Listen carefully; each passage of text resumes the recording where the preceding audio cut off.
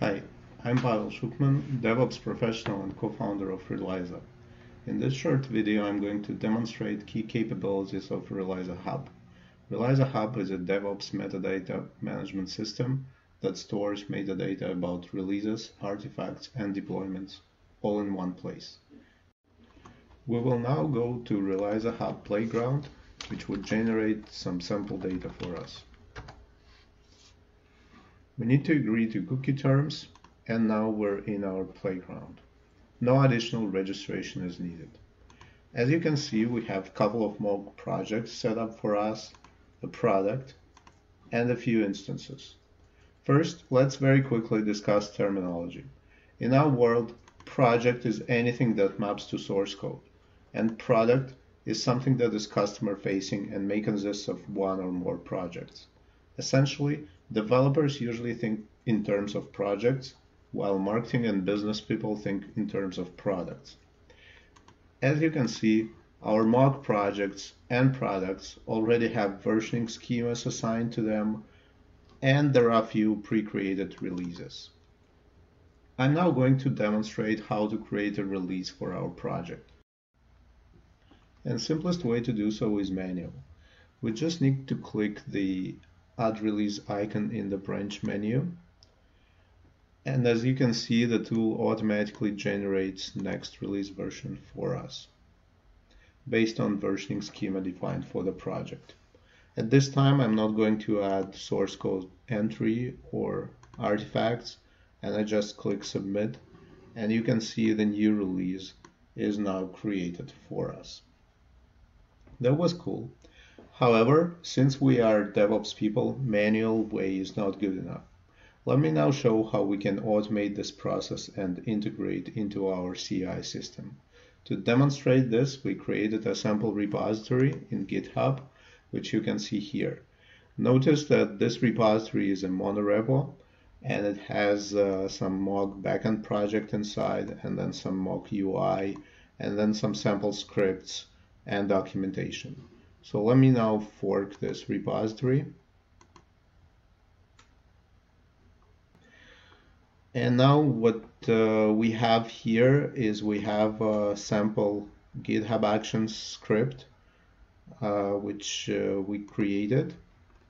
And the first thing, we need to set up some secrets, which would come from our playground. Set up secrets, let's first of all check what are the names of the secrets that are used here. So in our GitHub Actions YAML script, we have backend API ID, backend API key, and then down below we have UI API ID and UI project API key. So let's start with backend. First thing we're going to do, we're going to our Reliza Hub Playground, to our backend project, and then click on this log icon to generate project API key. Now back to GitHub Actions. Here we need to go to Settings. I'm just opening it in New tab. And in Settings we go to Secrets. And here we click Add a new secret. So we take the name from here, which would be backend API ID. And the value we take from our playground. So the new secret is created. We'll now create one more for the key. So again, name from our script and value from playground. And now same thing for UI project. So the name for our UI project is here. And now we go to our UI project and also generate secrets. So this would be ID. And finally, we get our project key. So it's a little bit tedious, but it's a one-time thing operation. Okay, so now all our secrets are done, and last thing we need to do is to enable GitHub Actions. Because it's a Ford project, I need to confirm that I understand what GitHub Actions will do. Okay, cool. So now this is enabled. So finally, to initiate GitHub Actions, I need to check in something. So let me go to backend project and create some file. So I'll say test Reliza playground integration txt. Let's say test integration. Okay, let's commit.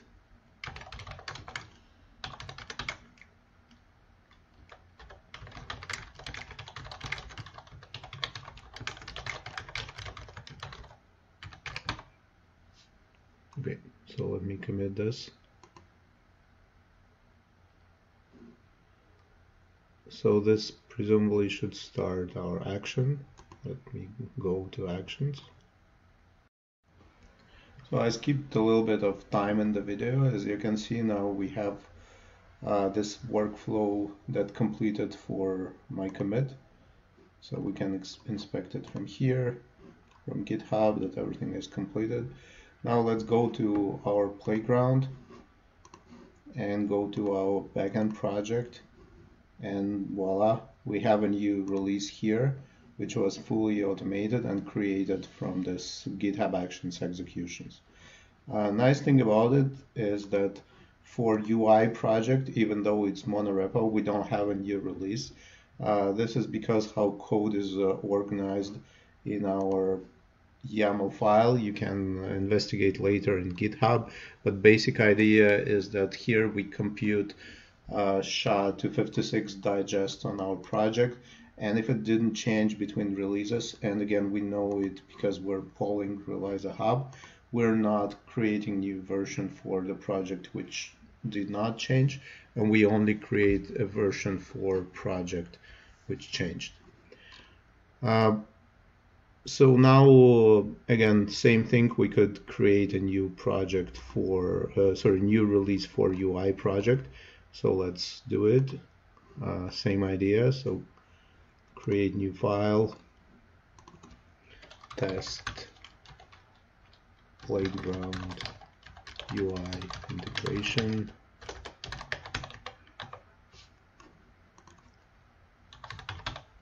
So let me commit it.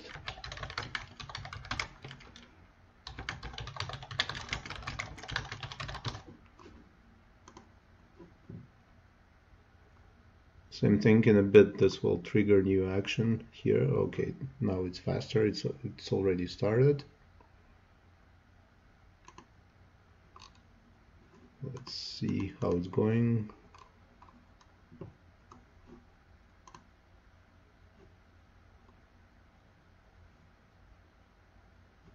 So it takes a bit of time to download the client and do everything.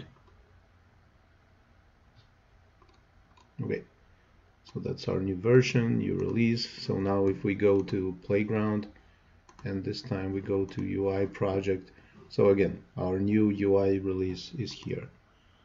Wonderful. Let's check one more thing. So here we have source code commit. Let's make sure it's the real one. So that's my commit. Let's check. Yeah, it matched. So it gets the correct commit hash, streams it to Reliza Hub.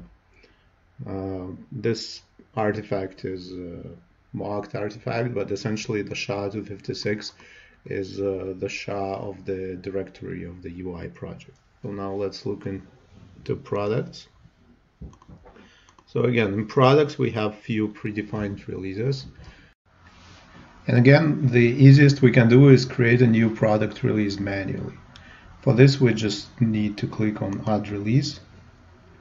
Again, the version is automatically generated for us because we provided version schema.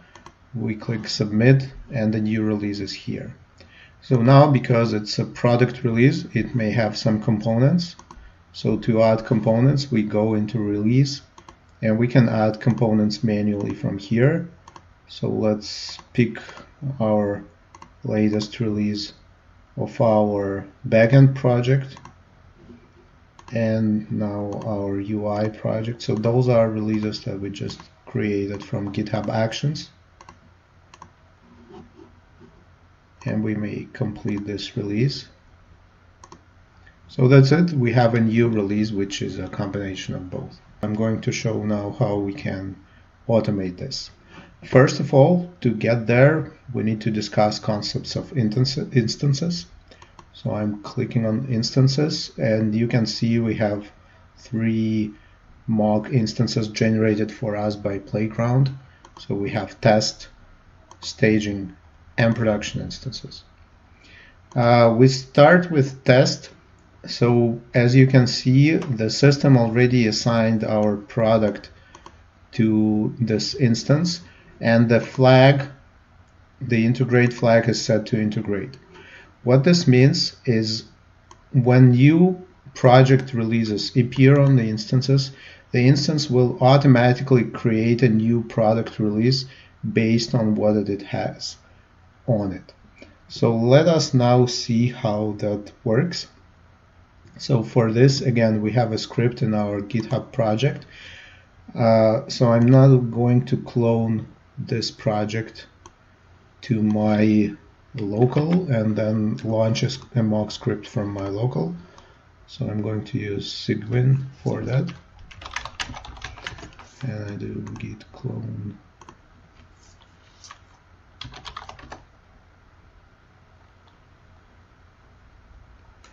So here I now have my new project. And we can see there is this sample instance script directly, so I'm going in there, and we can find 2 scripts in there.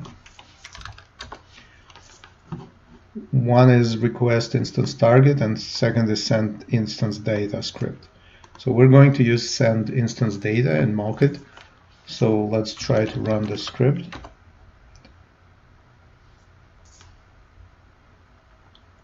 Okay, so this is the file ending problem that I have because I'm using Windows system. So let me quickly fix that. So I just use external tool to fix the line ending issue. So let's try again running the script. Okay, so now it complains that it needs API ID and API key. So we go back to Playground. Now we're in the instance, and now we need to generate API key and ID for the instance. So I'm clicking on the log icon here. So this would be our ID and key. So let me now add that information to the script. Okay, so now I do send instance data with ID and API key. Okay. Okay, so first thing the script is doing, it's pulling Reliza Go client Docker image. So this will take a bit of time. I thought I had latest on my system, but apparently we just updated it slightly. So it needs to pull it. And so now it sent the data, and basically that's the response about the instance that it got. So let's now go back to the tool and see what we have here. So as we can see, we now have this project marked as deployed in the instance. It's just because we structured data such a way and we ship the hash codes for those artifacts with our tool. And as you can see, it now generated a new product release for us, which has those 2 components. So this is how we can create releases automatically. And the reason it created a new release is because, again, we have the integration flag set to integrate. So now let's discuss what are other possibilities for the flag. So we have staging instance where it's set to follow. Follow basically means that it retrieves the latest version of product release that we have. And on production instance, we have set it to target, which means you can choose the release that you want. So let's say that we want to choose some target release here, let's say this one, and now experience what it means for our production instance. For this we have another script.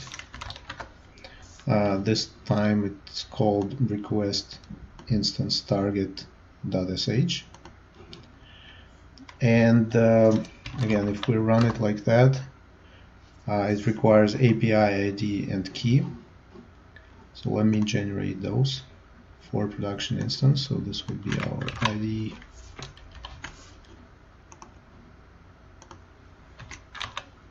and our key.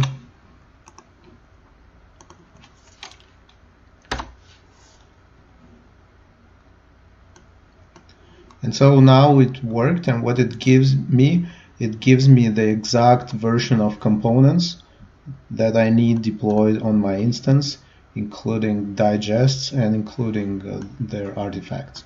So if those are your Docker images, from this you know exactly which image to deploy, and you can integrate this into your continuous delivery system. So once again, if you want specific product release here, you set target, and if you want just the latest available product release, you set integrate option to follow. So this is the end of this tutorial. Just to sum things up, we covered projects that you may have in your organizations and project releases. In Playground we have just backend and UI. Then we have products, and products are essentially compositions of projects, and we discussed how you can automatically create releases for projects and products using integration feature on your instance. Then we covered the send instance data script, which tells you at every point of time what are your deployed project releases and how they get integrated into product release, and how then you can propagate this product release into other instances. Last thing that I want to pay attention to is this instance history feature. So everything that happens on your instance gets audited, gets tracked. So for example, there was a deployment here. It means that we sent this instance data, and you can click the view icon and see that there was a state change. Like there were no releases before this time, and after we sent data, we got those two releases in here. So this is what the auditing functionality does. So that's it. I hope you enjoyed this presentation. If you have any questions, please either comment on this video or reach us out on our Reddit channel r/Reliza. You can go to this Playground website, playground.relizahub.com, play there, and once you're happy with it, you can move to a real production instance, which is relizahub.com, and it's hosting live public preview of our Reliza Hub project. Thank you very much.